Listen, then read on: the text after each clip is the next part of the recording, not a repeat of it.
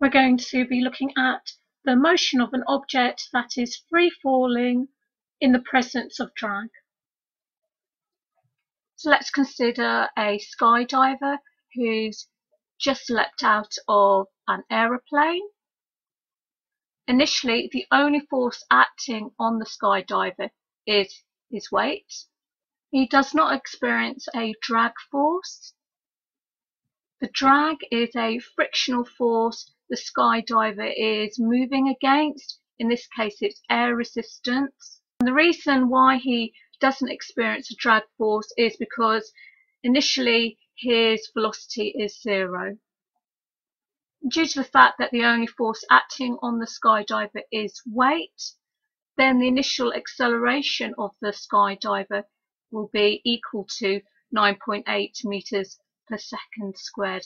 That is the acceleration due to free fall, due to gravity. And as the skydiver is accelerating, his velocity will be increasing. Drag is proportional to velocity squared.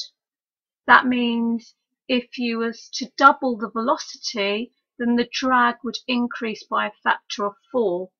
And that's because of velocity squared, and if velocity is doubled, 2 squared will equal 4. So the drag force will increase with velocity. However, before terminal velocity, the weight will be greater than the drag force. As I said previously, when the velocity was 0 and the initial velocity was 0, the drag was 0, and now that the skydiver is accelerating, his velocity is increasing, so the drag force is increasing, but it's less than the weight. So the forces are unbalanced. That means we have a resultant force acting on the skydiver, which will equal the weight minus the drag. So the drag force is increasing because the velocity is increasing, but the weight remains the same. So that means then the resultant force, which is weight minus drag, must be decreasing. So if the resultant force is decreasing and resultant force equals mass times acceleration, then the acceleration must be decreasing. So it will now be less than 9.8 meters per second squared. Eventually, then, the skydiver will reach a speed or a velocity when the drag will equal the weight. Well, then the forces will be balanced, and so that means the resultant force will be 0. And if the resultant force is 0, then the acceleration will be 0. And so the skydiver will move at a constant velocity. And we call this velocity terminal velocity. It's the final velocity of the skydiver. After the parachute opens, then the drag force increases, and that's due to the large surface area of the parachute. And so the drag force will now be greater than the weight, and so the skydiver will decelerate downwards. And that's because the resultant force on the skydiver, which will equal drag force minus the weight, acts in the opposite direction in which the skydiver is moving.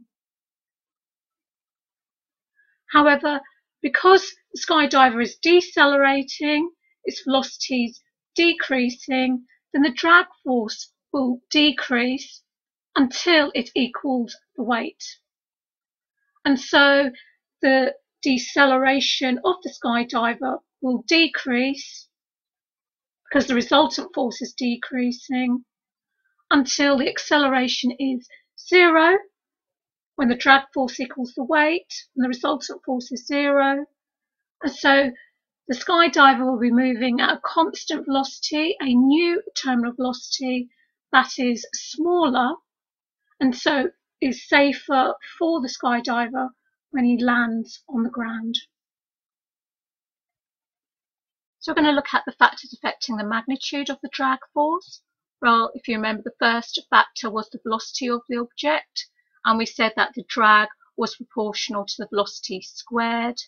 So if we doubled the velocity, the drag would quadruple. The other factor we saw that affected the drag force was the surface area of the object. So if you increase the surface area, then the drag force increased. You get more resistance, more friction, because you've got a larger surface area in contact with the fluid that you're moving through. Another factor would be the shape of the object. So if the object had an aerodynamic or streamlined shape, it would have less drag. So if you had a skydiver who wanted to reach a higher terminal velocity, he would need to reduce his drag force. And one way he could do that is by forming a streamlined shape. So that is, he would fall vertically downwards, head first, and arms tight by his sides. He could also reduce his surface area by wearing tight-fitting clothes. And the final factor is the viscosity or density of the fluid. So if the fluid has a high viscosity, that is, it's more viscous, more thick, then the greater the drag force.